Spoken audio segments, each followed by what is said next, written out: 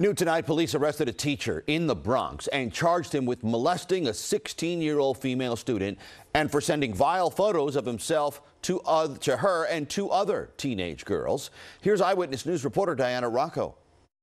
Removed from the classroom, a teacher from the Bronx School for Law, Government and Justice is now in police custody, charged with forcibly touching a female student and sending lewd pictures, only months after he started working at the middle and high school. It upset me. Yeah, it's definitely scary. Police say last night 26-year-old Alexander Guzman was arrested after 3 teens came forward and filed a complaint. Sources say the victims are 2 16-year-olds and an 18-year-old.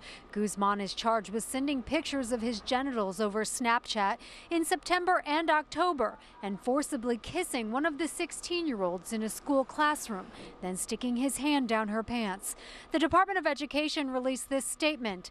These are deeply disturbing charges, and the DOE has cooperated with the police department fully, and the teacher was immediately removed from the school. The safety of our students is top priority, and we have stringent protection in place to address any allegations of impropriety. Guzman had only started working at the school in September, and now outraged parents are questioning the DOE's vetting process for new hires.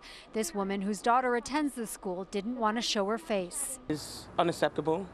It's inappropriate. This is really a good school at the end of the day. My oldest graduated from there, and it's surprising. Guzman is now charged with forcible touching, aggravated harassment, and sexual misconduct, amongst a number of other very serious charges. In the